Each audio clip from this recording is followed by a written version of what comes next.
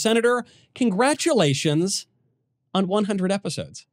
That is crazy. You know, when we sat down January, almost 2 years ago, and in the basement and did it at what, 1, 2 in the morning Every night. Every night, and the first time we did it, we had this shag carpet. We had this chair. I mean the chair and the carpet are veterans of 100 episodes. And listen, I've been upstaged by a cactus, but for a shag carpet to kick your ass, that is a little much.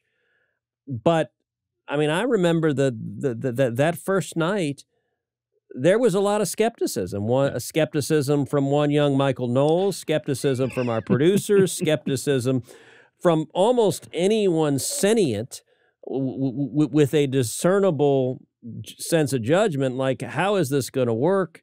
Is this going to work? And then we rocketed up the charts, and within weeks, we're the #1 podcast in the world. So I admit I was skeptical at the very beginning. I have great admiration for you, Senator. I have voted for you, but I was a little skeptical that you were going to beat Joe Rogan on the podcast charts. And yet, after just a week, I guess, on the air, the show hit #1. Obviously, it's been going for 2 years, and that is now it's a very popular thing to do. A lot of politicians have podcasts. It had never been done in a popular way before, and so I am thrilled, and I'm sorry for forever doubting that you would become one of the biggest broadcasters in America.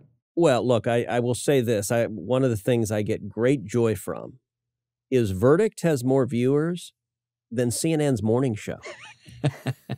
like in some ways, that's such an incredibly low bar that's like saying, okay, you know, we exceed 3. But it is really an amazing sort of commentary on the shift of media and discussion. You know, it used to be that you know, the big 3, you had ABC, CBS, NBC back when. All right, Michael, I bet you don't. Do you remember television sets that had knobs that turned, or was that before your time? I do, but only because I grew up kind of poor. That's the only reason I remember it, but they were basically extinct by the time I was a kid. You know, when I was a kid, we had remote control, and they called it kids.